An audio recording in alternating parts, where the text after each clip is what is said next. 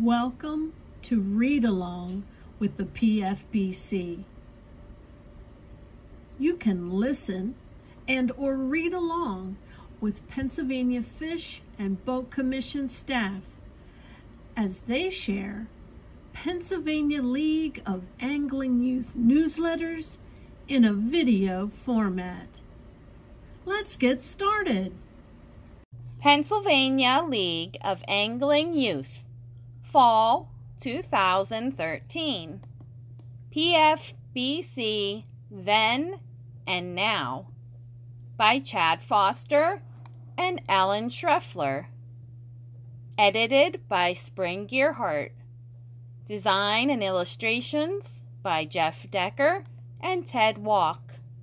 Photos by Jeff Decker, WCO Thomas Edwards, Spring Gearhart, Art Michaels, and the PFBC Archives.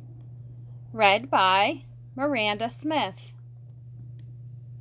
During William Penn's time, Pennsylvania was mostly forest. Fish were abundant in streams and rivers. Early settlers changed this by clear-cutting mountains, over-harvesting fish, and coal mining. These activities helped America grow, but were also harmful to fish and fish habitat. The first Commissioner of Fisheries was appointed in 1866 in response to these problems. The Commission of Fisheries is now the Pennsylvania Fish and Boat Commission, or PFBC. Many things have changed over time, but the work continues. This issue of Play looks at some of PFBC's history and current activities. Resource first. The mission of the Pennsylvania Fish and Boat Commission is to protect, conserve, and enhance the Commonwealth's aquatic resources and provide fishing and boating opportunities. Photo captions. In 1892, railroad cars were used to transport fish to distant stocking locations. Netting fish along the Susquehanna River circa 1900. American shad, the PFBC's founding fish. American shad were a valuable resource of food to the European settlers of the colonies. Because shad are anadromous, they migrated up the Susquehanna and Delaware rivers to spawn. Spawning shad were harvested in Pennsylvania and provided food to a growing nation. As the population grew, water pollution increased. Dams built on the Susquehanna River for power or for canals blocked shad migrations. Water quality was also poor on the Susquehanna River due to erosion and coal mining activities. Due to water pollution, shad were kept from migrating up the Delaware River. All of these factors led to decreased populations of American shad and other fish. After the Civil War, meetings were held to discuss pollution and the declining fish populations. In 1866, Governor Andrew G. Curtin appointed Colonel James Worrall as Pennsylvania's first Commissioner of Fisheries. Colonel Worrall's job was to investigate these problems and take steps to restore shad. Today, PFBC is still working to restore American shad and other migratory fish. Anadromous, fish that migrate from salt water into fresh water to spawn. Photo caption.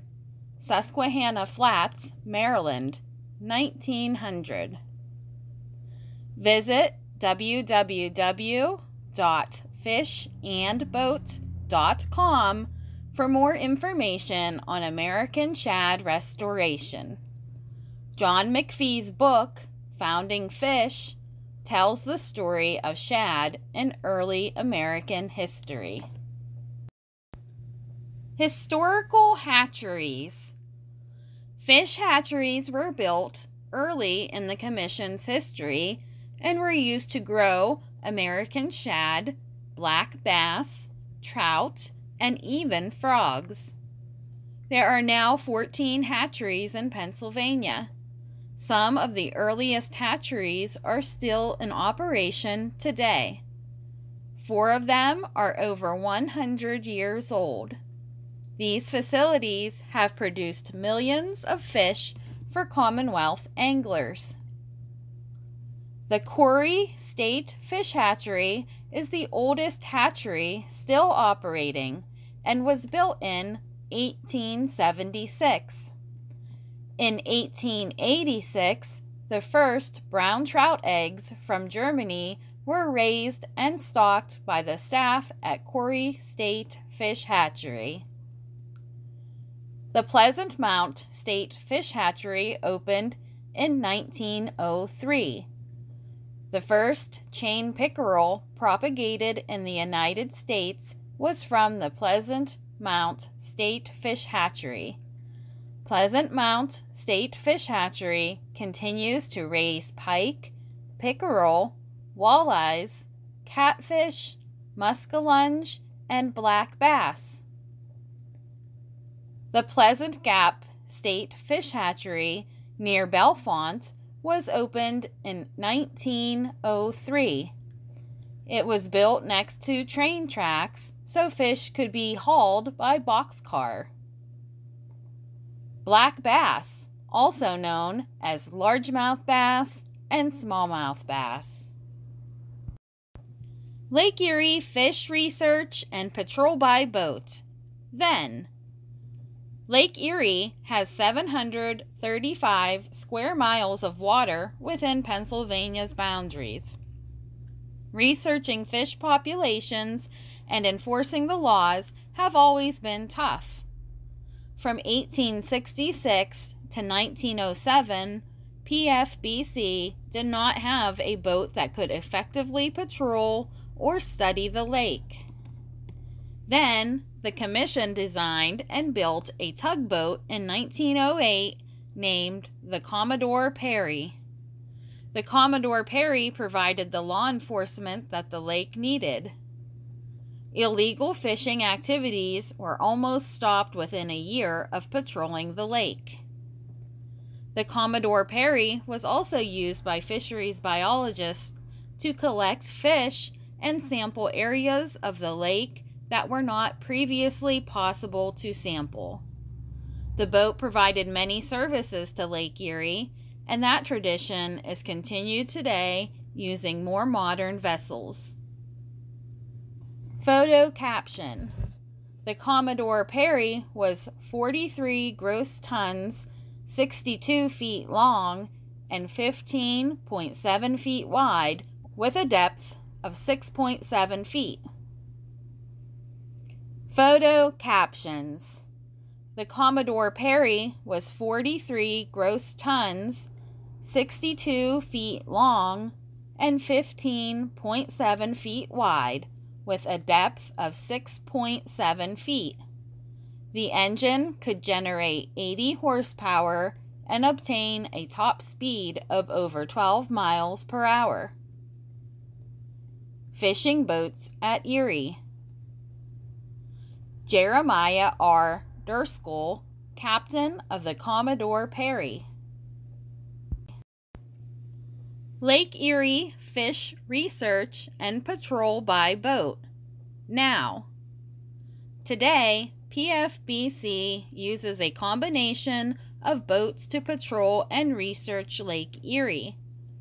Law enforcement patrols Lake Erie with several boats and up to 9 officers.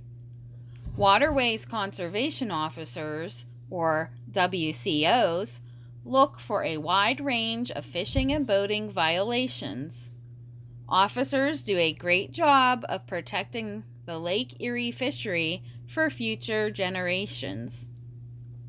PFBC fisheries biologists now use a Lake Erie research boat called the PERCA. The biologists conduct fish population surveys to study the lake. Lake Erie is known worldwide as one of the best freshwater fisheries in the world. This is due to great management by dedicated biologists and WCOs. Even though a lot has changed over the past 100 years, PFBC continues the tradition of studying and stocking our lakes and streams to meet the growing needs of anglers and boaters throughout Pennsylvania. Photo captions. Boats docked at Presque Isle, Erie County. The PERCA, a research boat used by PFBC fisheries biologists on Lake Erie. PFBC fisheries biologists conduct fish population surveys to study the lake.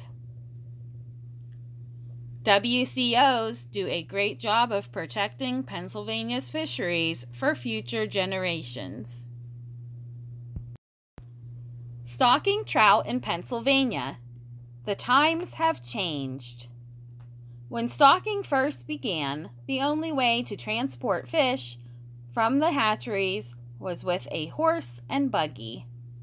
This method worked great for short distances, but it was impossible to stock streams more than a few miles away. In the 1800s, a huge event took place for everybody in the nation, the railroad. Just as the railroad had replaced horses, trucks replaced railroads. Photo caption.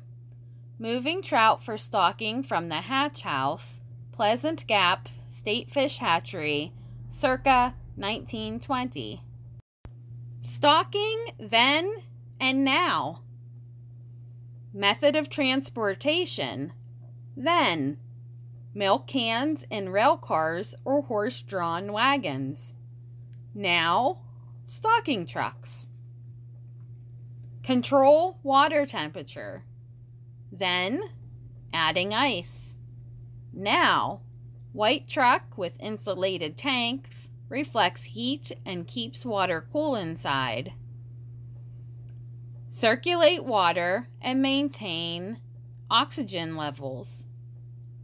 Then, done by hand, using a ladle to stir. Change water if available. Now, oxygen tanks or aerators pump into each fish compartment. Powered pumps circulate the water. Number of fish transported. Then, a few hundred fry and fingerling sized trout in each can. Now, a maximum of 3,500 10-inch trout per truck.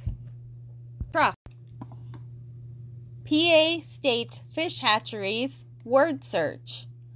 Find the state fish hatcheries from the list below in the word search. Hatchery. Corey, built 1876. Pleasant Mount, built 1903. Pleasant Gap, built 1903. Union City, built 1905. Reynoldsdale, built 1925. Tionesta, built 1929. Huntsdale, built 1932. Bellefonte, built 1933. Linesville, built 1939. Benner Spring, built 1951. Oswego, built 1968. Fairview, built 1975. Tylersville, built 1983. Van Dyke, built 1976. For more read-along with the PFBC, please visit our website, www.fishandboat.com.